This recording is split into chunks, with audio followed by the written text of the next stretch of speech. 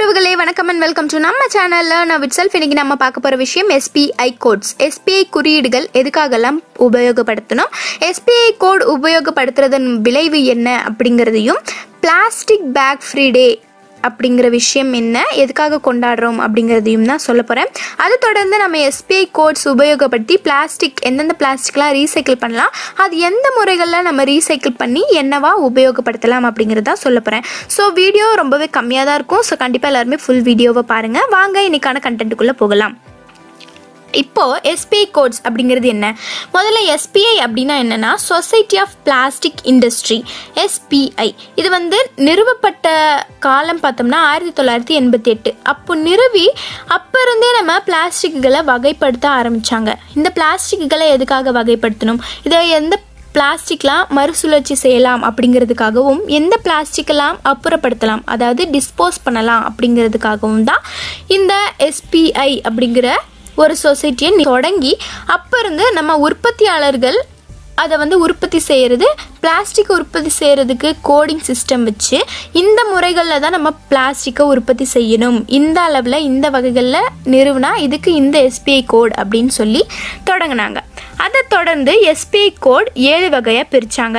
7 வகை நம்ம ஆல்ரெடி போன வீடியோலேயே பார்த்தோம். பிளாஸ்டிக் 7 வகை. அதனால் அந்த 7 வகைகளுக்கு ஏற்ற மாதிரி தான் SPI கோட் 1, 2, 3 அப்படின்னு சொல்லி 7 கோட் கொடுத்தாங்க.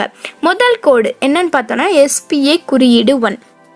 இந்த SPI கோட் 1 எதுக்காகனா பாலிஎத்திலின் டெராப்தலேட் அப்படிங்கக்கூடிய பிளாஸ்டிக் வகைகளை டினோட் பண்ணுறதுக்கு ஏற்ற மாதிரி தான் இந்த SPI கோட் 1 வச்சாங்க. ஏன்னா இந்த பிளாஸ்டிக் எல்லாமே என்ன பண்ணுன்னா நாற்றங்களையோ இல்லை ஃப்ளேவர்கள் சுவைகளையும் உறிஞ்சக்கூடியதாக இருந்தது. உணவுகள்லையும் சரி, குளிர்பானங்கள்லையும் சரி அந்த மாதிரி இருக்கக்கூடிய பிளாஸ்டிக் நம்ம காமனாக வீட்டில் நம்ம வீடுகள்லையோ இல்லை டெய்லி நம்ம உபயோகப்படுத்தக்கூடிய பொருட்கள்லையோ இந்த பிளாஸ்டிக் எல்லாம் அடங்குது அப்படின்னு சொல்லி அதுக்கு கோட் 1 அப்படின்னு சொல்லி வச்சாங்க. அடுத்து பார்த்தோன்னா SPI கோட் 2. இந்த SPI கோட் 2க்கு அடியில் வரக்கூடிய விஷயங்கள் என்ன அப்படின்னா ஹை டென்சிட்டி பாலிஎத்திலின் HDPE. இந்த மாதிரி விஷயங்கள் எல்லாமே சேஃபாக தயாரித்தாலும், அதாவது பாதுகாப்பான முறையில் தயாரித்தாலும், இது எந்த ஒரு கெமிக்கல் கொண்ட உணவுப் பொருட்களோ இல்லை ரசாயன கலவைகளோ இல்லை குடிக்கக்கூடிய பானங்களோ ஊற்றி தெளிக்கப்படுறது கிடையாது. அப்படி இருந்தாலும் இது மாசுபடுறதுக்கு ரொம்பவே வாய்ப்புகள் அதிகமாக தான் இருக்குது அப்படின்னு சொல்கிறாங்க. நம்ம இதை ரீயூஸ் பண்ண முடியாது அப்படின்னும் சொல்கிறாங்க. ஸோ நம்ம இப்போ இதுக்கு எக்ஸாம்பிளாக என்ன சொல்கிறாங்கன்னா, நம்ம ஒரு ஷாம்பு பாட்டிலை கிச்சனுக்குள்ளே வைக்கிறது எவ்வளோ ஒரு பெரிய தப்பு. நம்ம சிறு குழந்தைகள் அந்த கிச்சனில் ஷாம்பு வைக்கிறது மூலமாக அதை வேறு ஏதாவது பொருள் சாப்பிட்ற பொருள் கூட எடுத்து சாப்பிட வாய்ப்பு இருக்குது. அந்த மாதிரி ஒரு எக்ஸாம்பிள் கொண்டு ஒப்பிடுறாங்க. அடுத்து SPI code 3. SPI code 3ல் polyvinyl chloride add ஆகுது. இந்த பாலிவினைல் குளோரைடு எதுக்காக அப்படின்னா ரொம்பவே டேஞ்சரஸ். ஸோ நம்ம எந்த ஒரு விஷயத்துக்கும் இந்த பாலிவினைல் குளோரைடை உபயோகப்படுத்தணும் அப்படின்னு பார்த்தா பிளம்பிங், அதாவது வீடு கட்டுற விஷயங்களில் மட்டும்தான் இந்த பிளாஸ்டிக் PVC பிளாஸ்டிக்கை உபயோகப்படுத்துகிறதா கூறப்படுது. ஏன்னா இது ரொம்பவே பாய்சன் கொண்டது, அதாவது டாக்ஸிக் கெமிக்கல் அதிகமாக இருக்கக்கூடியது அப்படின்னு சொல்கிறாங்க. ஸோ நம்ம இது போன வீடியோலேயே பார்த்துருப்போம், இந்த PVC எல்லாமே பாய்சனஸ் பிளாஸ்டிக். ஸோ கண்டிப்பாக எல்லாருமே இந்த பிளாஸ்டிக் குறியீடு SPI 3 அப்படிங்கிறது ஞாபகம் வச்சுக்கோங்க. அடுத்து SPI 4. இந்த SPI 4 லோ டென்சிட்டி பாலிஎத்திலின். இது இந்த பிளாஸ்டிக் ஏன் இந்த 4ன்னு கொடுக்குறாங்கன்னா அடர்த்தி ரொம்பவே கம்மியாக இருந்தாலும், அதாவது டென்சிட்டி ரொம்ப குறைவாக இருந்தாலும் இந்த பிளாஸ்டிக் எல்லாமே நம்ம டே டு டே லைஃப்பில் உபயோகப்படுத்துகிறோம். வேறு எதுவும் கிடையாது, நம்ம பாலித்தீன் பேக் தான். இது ரொம்பவே டியூரபிள், அதாவது நெகிழ்வானதாக இருக்கும், இழுக்க முடியும், ஃப்ளெக்சிபிளாக இருக்கும் அப்படின்னு சொல்கிறாங்க. அது மட்டும் இல்லாமல் இதில் எந்த ஒரு ரசாயன கலவைகளையும் கலக்கிறது கிடையாது. நம்ம பேக் பண்ணி உணவுகளை இந்த மாதிரி கவர்களில் வச்சுட்டு போகிறது மூலமாக கூட எந்த ஒரு தீங்கும் நம்ம உடலுக்கு ஏற்படாது அப்படிங்கிறது தான் சொல்கிறாங்க. அடுத்து SPI கோட் 5. SPI கோட் 5 எதுக்காக உபயோகிக்கிறோம் அப்படின்னா பாலிப்ரோபிலின் அப்படிங்கிற ஒரு பிளாஸ்டிக்கை மென்ஷன் பண்ணுறதுக்காக தான். இதை நம்ம மறுசுழற்சி செய்ய முடியும், ஆனால் நம்ம PETE இல்லைனா HDPE பைப்புகளை மாதிரி ஏற்றுக்கொள்ள முடியாது அப்படின்னு சொல்கிறாங்க. இந்த மாதிரி பிளாஸ்டிக் எல்லாமே ரொம்பவே ஸ்ட்ராங்கானது, அதாவது வலுவானது அப்படின்னு தான் சொல்கிறாங்க. அது மட்டும் இல்லாமல் பொதுவாக அதிக வெப்பநிலையையும் தாங்கும். அதனால் இந்த டப்பர்வேர் பாட்டில் அப்புறம் கிச்சன் வேர் இந்த மாதிரி விஷயங்கள் நம்ம இந்த SPI 5 குறியீட்டுக்குள்ளேயே அடங்கும் அப்படின்னு சொல்கிறாங்க. அடுத்து SPI 6. SPI 6 வந்து பாலிஸ்டைரீன் PS அப்படின்னு மென்ஷன் பண்ணுவாங்க. இதுவும் வந்து ரீசைக்கிள் பண்ணக்கூடிய விஷயம்தான். ஆனால் நம்மளால் எப்படி ரீசைக்கிள் பண்ண முடியும் அப்படின்னா எஃபிஷியண்ட்டான முறையில், அதாவது அதுக்கேற்ற மாதிரி திறமையான முறையில் நம்மளால் ரீசைக்கிள் பண்ண முடியுமா அப்படிங்கிறது ஒரு கேள்விக்குரிய விஷயம். மறுசுழற்சி செய்கிறதுக்கு நம்ம அதிகமான ஆற்றல், அதாவது எனர்ஜி ரொம்பவே தேவைப்படும். அது மட்டும் இல்லாமல் சில இடங்களில் இதை வந்து ஏற்றுக்கும், ரொம்ப கம்மியான எனர்ஜி இருந்தாலும் அதை அக்செப்ட் பண்ணிக்கும். ஆனால் வந்து சில இடங்களில் ரொம்பவே அதிகமான எனர்ஜி, அதாவது டெம்பரேச்சர், ஹீட் இந்த மாதிரி விஷயங்கள் அதிகமாக இருக்கணும் அப்படின்னு சொல்கிறாங்க. அடுத்து SPI கோட் 7. SPI கோட் 7ல் பார்த்தோம் அப்படின்னா இதில் மிஸ்சலேனியஸ் டைப்ஸ், அதாவது இவ்வளோ நேரம் சொன்ன பொருட்களை விட இப்போது மற்ற தேவையில்லாத பொருட்கள் தான் வரும். ஏன்னா இந்த பொருட்கள் எதையுமே வந்து நம்மளால் ரீயூஸ் பண்ண முடியாது. அது மட்டும் இல்லாமல் சொசைட்டி ரூல்ஸுக்கு ஏற்றாற் போல் இந்த விஷயங்கள், இந்த பிளாஸ்டிக்ஸ் அடங்காது. அதனால் நம்ம SPI கோட் 7 கொடுத்து இந்த பொருட்களை தனியாக செப்பரேட் பண்ணிடுறோம். ஏன்னா இதை வந்து நம்மளால் எப்பயுமே ரீயூஸ் பண்ண முடியாது, ரீசைக்கிள் பண்ண முடியாது. இப்போது பிளாஸ்டிக்ஸ் எல்லாமே ரீசைக்கிள் பண்ணுறாங்க, அதாவது மறுசுழற்சி செய்கிறாங்க. அந்த மறுசுழற்சி செய்கிறதன் மூலமாக நமக்கு பாலிஸ்டர் அப்படிங்கிற ஒரு விஷயம் கிடைக்குது. பாலிஸ்டர் நிறைய பேர் கேள்விப்பட்டிருப்பீங்க. பாலிஸ்டர் அப்படிங்கிறது ஒரு சிந்தட்டிக் ஃபைபர். சிந்தட்டிக் ஃபைபர் அப்படின்னா ஒரு நூல் போன்ற விஷயம் நமக்கு கிடைக்கும். அந்த மாதிரி நூல் போன்ற பிளாஸ்டிக்கின் வகைகளை நம்ம ஈகோ ஃப்ரெண்ட்லி சிஸ்டமாக மாற்றுறோம். அதாவது நம்ம சுற்றுச்சூழலுக்கு ஏற்றாற் போல் மாற்றக்கூடிய ஒரு விஷயம்தான். நம்ம சுற்றுச்சூழல் நட்பு தொடர்புடைய பாலிஸ்டர் எப்படிலாம் வந்து வகைப்படுத்துகிறாங்க அப்படின்னா கிளாத்திங், அதாவது ட்ரெஸ்ஸாக வந்து மாற்றுறோம். அது மட்டும் இல்லாமல் இது எதுலேருந்து மாற்றப்படுதுன்னா வாட்டர் பாட்டில், பிளாஸ்டிக்கு பாக்ஸு, இந்த மாதிரி பல விஷயங்கள்லேருந்து நம்ம இதை ரீயூஸ் பண்ணி ஒரு கிளாத், அதாவது ட்ரெஸ்ஸிங் மெட்டீரியலாக மாற்றுறோம். அதுக்கான ஸ்டெப்ஸ் தான் இங்கே கீழே கொடுத்துருக்கேன். ஸ்டெப் 1, அதாவது முதல் படி என்ன அப்படின்னு பார்த்தோம்னா பாட்டில்கள் எல்லாத்தையுமே சிறு சிறு துண்டாக வெட்டி ஒரு மெஷின்குள்ளே போடுவோம். வெட்டுறதுக்கு கூட மிஷின் இருக்குது. ஸோ அந்த மாதிரி நம்ம சிறு சிறு துண்டாக அதை அனுப்பிடணும். அந்த மாதிரி கட் பண்ணதுக்கப்புறம் அந்த பிளாஸ்டிக்கை கழுவப்படுது. நம்ம கழுவி அதை வந்து ட்ரை பண்ணப்படுது. அதாவது அது உலர்ந்ததுக்கப்புறமா பிளாஸ்டிக்கை வந்து உருக்குறோம். அப்படி உருக்குறதன் மூலமாக பிளாஸ்டிக் வந்து நூல் போன்ற வடிவத்தில் வரும். அப்புறம் சின்ன சின்ன ஓட்டைகள், துளைகள் மூலமாக இதை வந்து தள்ளப்படுது. அப்படி தள்ளுறதன் மூலமாக நமக்கு பஞ்சு மாதிரி, நூல் மாதிரி ஒரு அமைப்பு உருவாகுது.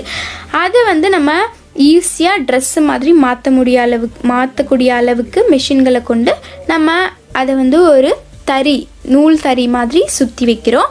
அது தேவையாக இருக்கக்கூடிய நிலைகளில் காலங்களில் ட்ரெஸ்ஸோட மிக்ஸ் பண்ணி பாலிஸ்டர் கிளாத்ஸாக மாற்ற போகிறோம்.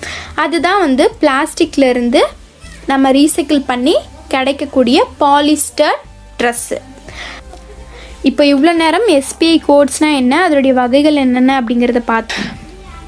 அடுத்ததாக நம்ம ரீசைக்ளிங் மெட்டீரியல் பிளாஸ்டிக்கை கொண்டு நம்ம எப்படிலாம் வந்து பாலிஸ்டரை தயாரிக்கலாம் அப்படிங்கிறத பார்த்தோம். இப்போது ரீசைக்ளிங் கோட் ஃபார் பிளாஸ்டிக், அதாவது பிளாஸ்டிக்கான மறுசுழற்சி குறியீடுகள், இது SPIனுடைய இன்னொரு டெஃபினிஷனாக தான் இருக்கும். ஏன்னா முன்னாடி சொன்ன விஷயம்தான் இதுலேயும் இருக்குது. இப்போது கன்சியூமர், அதாவது நுகர்வோர், நம்ம எல்லாருமே தான் நுகர்வோர். நம்ம எல்லாருக்குமே உபயோகப்படுத்தக்கூடிய பிளாஸ்டிக் எல்லாமே வகைப்படுத்தப்பட்டு நம்ம என்விரான்மெண்ட்டுக்கும் நம்ம உடல்நிலைக்கும், அதாவது சுற்றுச்சூழலுக்கும் நம்ம உடலுக்கும் எந்த ஒரு பாதிப்பும் ஏற்படக்கூடாது அப்படிங்கிறதுக்காக தான் இந்த SPI கோட். இதுக்கு இன்னொரு பேர் என்ன அப்படின்னு பார்த்தோம்னா ரெசின் ஐடென்டிஃபிகேஷன் நம்பர் அப்படின்னு சொல்கிறாங்க. இந்த ரெசின் ஐடென்டிஃபிகேஷன் நம்பர் RIN வச்சு நம்ம டிஃப்ரெண்ட் டைப்ஸ் ஆஃப் பிளாஸ்டிக், அதாவது பிளாஸ்டிக்கை வந்து வகைப்படுத்த முடியும் அப்படின்னு சொல்கிறாங்க. அதனால வந்து நம்ம வகைப்படுத்துறதன் மூலமாக எந்த பிளாஸ்டிக்கெல்லாம் ரீசைக்கிள் பண்ணலாம் அப்படிங்கிற விஷயத்தையும் தெரிஞ்சுக்க முடியும். அதை தான் இதில் சொல்லியிருக்காங்க. அடுத்து PETE. இப்போது இந்த பாலிஎத்திலீன் டெராப்தலேட் அப்படிங்கிறக்கூடிய பிளாஸ்டிக்கை நம்ம எதெல்லாமா உபயோகப்படுத்துகிறோன்னா soda bottle, water bottle, salad dressing பாட்டில், மெடிசன், அப்புறம் ஜாடிகள். என்னென்ன ஜாடிகள் அப்படின்னா நம்ம வெண்ணெய் வச்சுக்கலாம், வேர்க்கடலை வச்சுக்கலாம், ஜல்லி, இந்த மாதிரி பல விஷயங்களை வந்து பேக் பண்ணி வைக்கக்கூடிய பிஇடி பாட்டில்ஸ், அதாவது பிளாஸ்டிக் பாட்டில்ஸ் தான் இந்த வகைகளில் அடங்குது. இப்போ இதை நம்ம ரீசைக்கிள் பண்ண முடியுமா, அதாவது மறுசுழற்சி செய்ய முடியுமான்னா முடியும். அப்படி மறுசுழற்சி செஞ்சு நம்ம அதை எதுக்காகலாம் உபயோகப்படுத்தலாம் அப்படின்னா, ஜவுளி கடைகளில், அது மட்டும் இல்லாமல் தரை விரிப்பு கார்பெட்ஸ்னு சொல்லுவாங்க, அதோட நம்ம லைஃப் ஜாக்கெட், நம்ம ஏதாவது தண்ணிக்குள்ளே நீந்துரும் அப்படிங்கும்போது நமக்கு ஒரு ஜாக்கெட், ஒரு பெல்ட் மாதிரி தருவாங்க, அந்த விஷயங்களுக்காகவும், ஸ்டோரேஜ் கண்டெய்னர் பல விஷயங்களுக்காக, அப்புறமா படகுகளில் யூஸ் பண்ணக்கூடிய பொருட்களுக்காக, டயர் செய்கிறது, இந்த மாதிரி பல விஷயங்களில் இந்த மாதிரி பிஇடி யூஸ் பண்ணுறாங்க. அடுத்து HDPE. இந்த HDPE வந்து நம்ம அதிகமாக டிட்டர்ஜென்ட், அதாவது சோப்பு, அப்புறம் க்ராசரி பேக்ஸ், கடைகளில் போய் நம்ம பேக் வாங்குகிறோம், இல்லை ஜூஸ் பாக்ஸு, ஜூஸ் பாட்டில், இந்த மாதிரி பல விஷயங்களுக்காகவும், மோட்டார் ஆயில் கண்டெய்னர், அதாவது நம்ம பைக்குகளில் மோட்டர் வச்சு எண்ணெய் ஊற்றுறோம் அப்படிங்கும்போது அந்த எண்ணெய் ஊற்றுறதுக்கு ஒரு டப்பா மாதிரி இருக்கும், அந்த மாதிரி விஷயங்களுக்காகவும் உபயோகப்படுத்துகிறோம். இதை மறுசுழற்சி செய்ய முடியுமா அப்படின்னா முடியும், கண்டிப்பாக முடியும். அப்படி இருந்தால் அதை வந்து நம்ம எதுக்காகலாம் மறுபடியும் உபயோகப்படுத்தலாம், ரீபர்பஸ் பண்ணலாம் அப்படின்னா, பிளாஸ்டிக் கிரேட், அதாவது தக்காளி கிரேட்டு அப்படின்னு சொல்லுவாங்க, இந்த மாதிரி காய்கறிகள் கிரேட்டாக விற்பாங்க, அந்த மாதிரி கிரேட் செய்கிறதுக்காகவும், ஃபென்சிங், அதாவது நம்ம வீட்டை சுற்றியும் வேலி போடுறதுக்கு, இந்த மாதிரி லம்பர், அதாவது மரம் வெட்டுறதுக்கு, இந்த மாதிரி பல விஷயங்களுக்காக HDPE பைப்ஸை உபயோகப்படுத்துகிறோம்.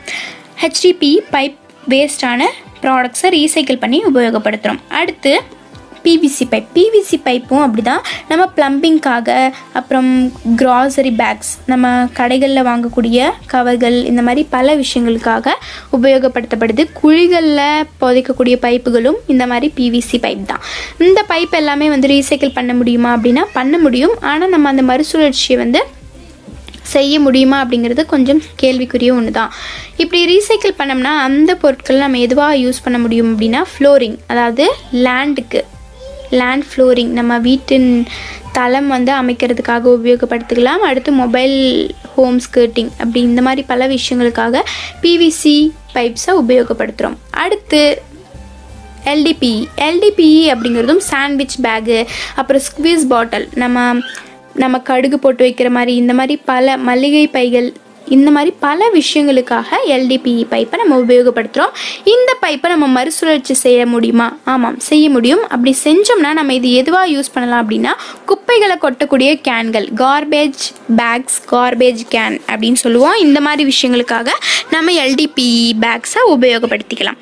அடுத்து PP, பாலிப்ரொப்பிலன். இதை வந்து எதுக்காக உபயோகப்படுத்துகிறோன்னா, நம்ம டப்பர் வேர், கிச்சன் வேர், இந்த மாதிரி சமையல் பொருட்கள்லாம் சேகரித்து வைக்கக்கூடிய டப்பாக்கள், அப்புறமா நிறைய டியூப்ஸு, அப்புறம் நிறைய தயிர்லாம் சேர்த்து வைக்கக்கூடிய டப்பாக்கள், அந்த மாதிரி விஷயங்களுக்காகவும், ஸ்டேடியம் கப்பு, பாட்டில் கேப்பு, இந்த மாதிரி பல விஷயங்கள் இருக்குது.